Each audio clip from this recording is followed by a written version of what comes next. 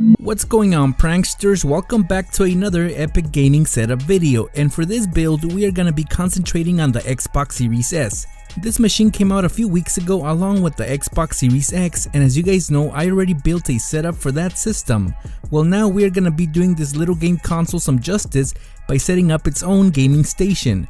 But before we get to that, I'm gonna give away one of these to a lucky Instagram follower of mine. As I stated all month long, to participate all you had to do was follow me on Instagram and leave a comment on a designated post. And for those of you who did participate, I want to say thank you. So now let's get on commentpicker.com and at random, let's choose a winner. Congratulations, Mallory K. Knudsen. You were chosen as the winner of an Xbox Series S, and just like Mallory here, you could also end up being a winner of fun things if you follow me on Instagram at real_Nextraker. And my next giveaway on Instagram will be a PlayStation 5, so look out for that designated post coming soon at real_Nextraker. As far as the giveaway for this video, it's very simple. If this video gets 50,000 likes before 2020 ends, the winner will get a curved gaming monitor and a brand new PlayStation 5. And we all know that these are really hard to get these days, so you might want to participate in this giveaway. And to do that, all you have to do is like this video and leave a cool comment below telling me why the Xbox Series X is better than the PlayStation 5, or why the PlayStation 5 is better than the Xbox Series X. One last thing, guys, please consider subscribing to this channel and becoming a member. Alright then, let's get to building this gaming setup.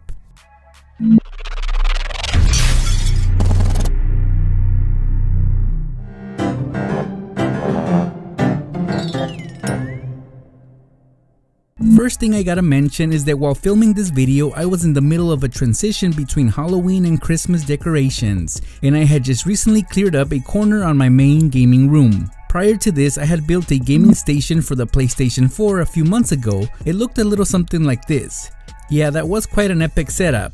Well, let's continue that trend. So for this setup, I will be starting with the most complex of items, and by far the most time consuming will be unboxing and putting together the desk. Now this desk I did get from FlexiSpot.com, which is a website where you can purchase all kinds of electronics and office equipment such as desks. Well, this desk arrived in two sections, and it was quite obvious that the larger, more flat box contained the tabletop, and the smaller box, which by the way was way heavier, contained the rest of the components. I was really excited about this desk, guys, because it's actually an electronic height adjusting desk, a type of desk that I had yet to work with.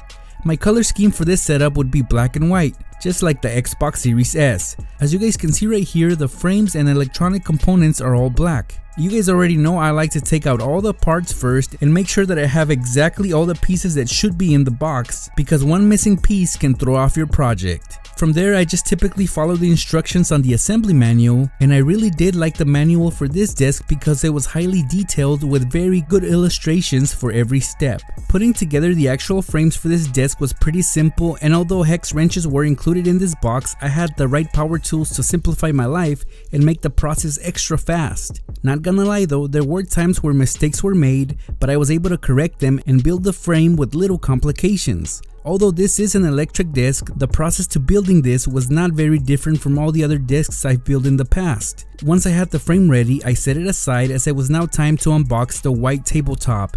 And with my trusty blade, I did just that. By far, this has been the heaviest tabletop I have worked with, and that can only be a great thing. It's definitely not a pushover and will be able to withstand plenty of weight. By the way, guys, the dimensions for this tabletop are 55 inches by 28. The surface of it was quite smooth and very elegant in my opinion. To join both sides together, I had to place the tabletop upside down, and over it I aligned the frame with the pre-drilled holes already on it. The rest was easy. It was just a matter of fastening both pieces together with screws using my drill. Once done, all I had to do was flip over the desk and plug it into the outlet. On the front of the desk, there was a control panel that allowed me to have full control of the desk's height. This FlexiSpot desk was better than I expected. I love how it even tells you the height that you reach when you're adjusting it. There is also a function that allows you to favorite a height to easily access it later with the press of a button without having to hold down the down or up arrows. This is exactly what I needed, because as much as I like to sit down on my chair while gaming, sometimes I just need to stand up and stretch my legs, and there is no way that I want to stop gaming for that. so this chair is perfect. This will add so much flexibility to my overall gaming experience. With my FlexiSpot desk being ready, it was now time to tackle the not so tough task of building my gaming chair. This chair came in a more smaller compact box. I'm not used to this, but I was eager to open it. Once I opened the flaps, I was met with a bunch of chair components and plenty of pew leather. Let me introduce you guys to one of my new favorite chair brands. Meet the Elec Wish gaming chair, best suited for your everyday gamer. Not gonna lie though, prior to getting this chair, I had not heard of this brand, so of course I was paying attention to every single detail that this chair had to offer. Once fully unboxed and out of the packaging, I placed all the components on top of my new adjustable desk. Although I'm not the biggest fan of orange, I really liked how the orange trim looked on this chair. When I started putting the chair together, I was really impressed with how the base was folded. All 5 ends opened up and it kinda looked like a spider. It was pretty cool, definitely not something I had seen before. Even the casters popped in quite easy. Putting together the rest of the chair was a piece of cake. Again, my power tools played a vital role to speeding up the process of building this chair from the ground up. Once I connected the seat with the backrest, which by the way guys was quite different than most other gaming chairs I've unboxed, it was time to lock in everything together with the very flexible armrests. These will adjust to any position that the chair is in. I really love armrests that can do this. This chair came with 2 pillows, one for headrest and the other one was your traditional lumbar support, or so I thought. You see guys, this pillow actually came with a cable sticking out, which I had no idea what it was, so I did what anybody would do. I plugged it in and all of a sudden the pillow started vibrating, and that's when I knew that this pillow served as a back massager, which is a freaking awesome feature to have on a gaming chair. From here, I just went from liking this chair to loving this chair. Another great feature from this Elec Wish chair was the sliding footrest at the bottom. It never hurts to have one of these, especially when you just want to lean back and relax, and actually you can even take naps after a long gaming session. I'll say this right now guys, this extremely padded chair can have a spot on any of my gaming setups. It's just that awesome.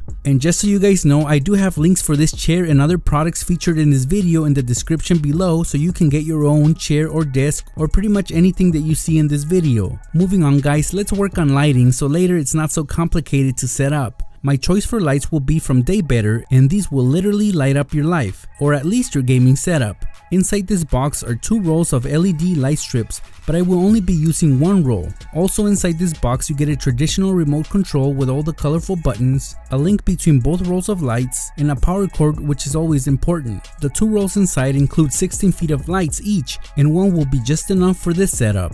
The pins on the ends of the strips easily plug in, so you can connect them with more than just 1 strip to lengthen your reach. These lights come with 3M adhesive in the back, so not only will I be able to stick them on any surface, but they will also be able to stay put with a strong adhesive. Just like I've done with a couple of my latest setups, the strip of RGB lights will go on the edge of the desk. Although it might be a bit crooked, it won't matter because the light strips and the desk are white. I plugged in the power cord to the outlet, and all that was left now was to fire up these lights, and so I resorted to the colorful remote that came in the box for that. As you can see, there are many buttons on it. Each button represents a color, and pretty much the whole rainbow is represented in this remote. Also on it you have 4 different settings for the lights, such as flash, stroke, fade, and smooth. We can use the one that best fits our mood, or we can just stick to a solid color.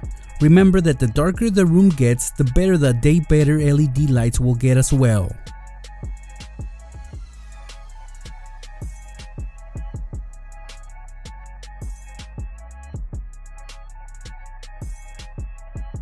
Guess what guys, it was now time to bust out the Xbox Series S and open it.